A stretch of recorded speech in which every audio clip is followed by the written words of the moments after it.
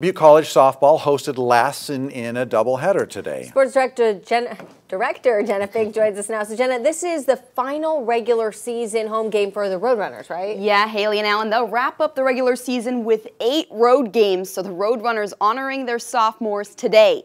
Butte also looking to stay undefeated in conference play. Roadrunners bats wasting no time here. Bottom 1, Alexis Detweiler flies it to right center.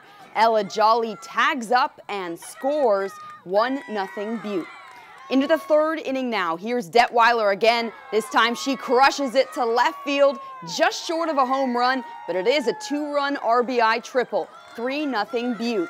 And Detweiler was on fire today. She launches this one in the 4th to score Jolly again. Detweiler went 3 for 3 at the plate with a game-high 6 RBIs. And Butte pitcher Kaya Hamer was exceptional in the circle. She threw a 1-hit complete game shutout. Roadrunners win Game 1 8-0 in 6 innings. Butte also won Game 2 8-0 in 5 innings. Maggie Smith also pitching a 1-hit complete game shutout. The Roadrunners now a perfect 12-0 in conference play, and they wrap up the regular season 16-3 at home.